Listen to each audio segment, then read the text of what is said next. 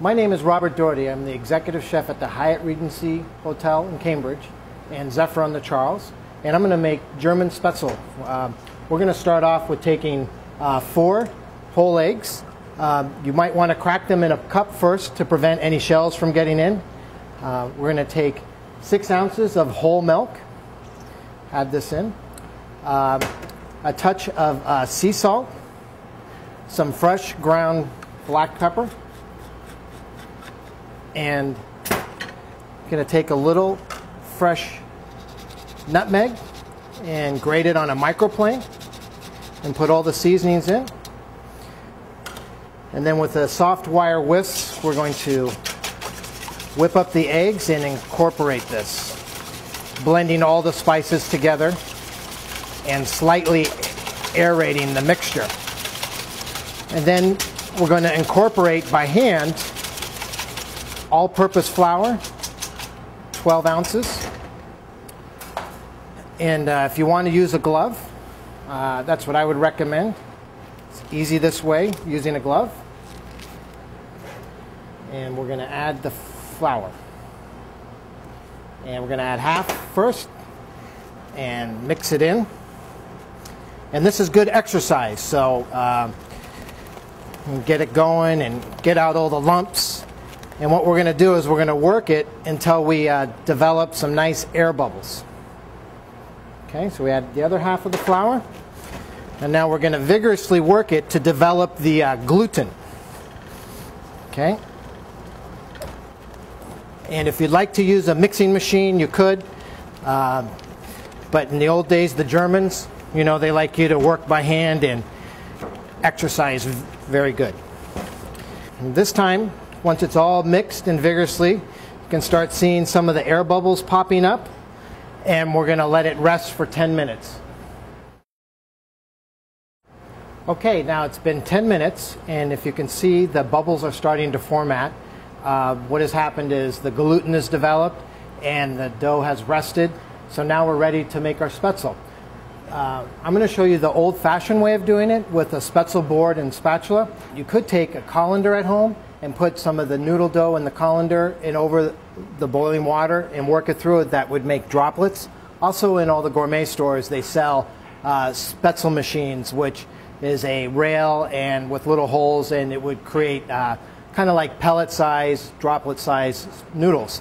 But this style makes a really nice long noodle. And what you're going to do is take a nice spoon of the dough on your board, and then dip your knife in water. And in your water, you want to have salt in there. You want your water to be as salty as the sea. Okay, it takes a really nice flavor when you cook the noodle. What you're going to do is you're going to spread a nice thin layer of this Spaetzle dough here. Okay, then wet your knife, and then you're going to cut it in and making nice noodles. Okay, and if you can kind of hold your knife up a little bit and let the dough drop off, it creates nice long noodles. And then we're going to take a little more of this batter, spread it out, and keep doing it.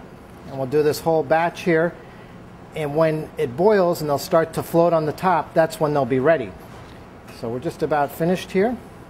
Put this away. Taking that. And as you can see, we have some beautiful Spaetzle noodles.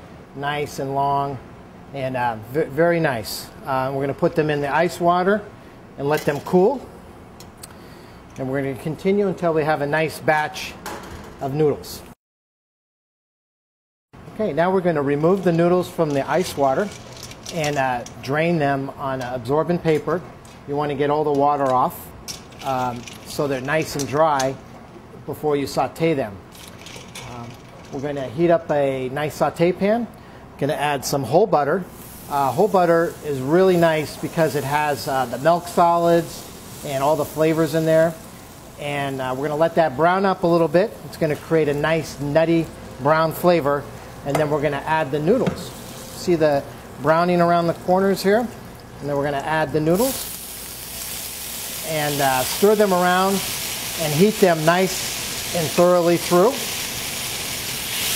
One of the differences between the German-style Spaetzle and the Swiss-style Spaetzle between using milk and mineral water is the Swiss style is a little more lighty and a little bit more of an airy noodle.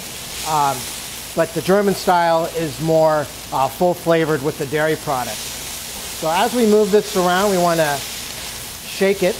And it's really important that you get your pan nice and warm and hot. As you notice, the noodles aren't sticking.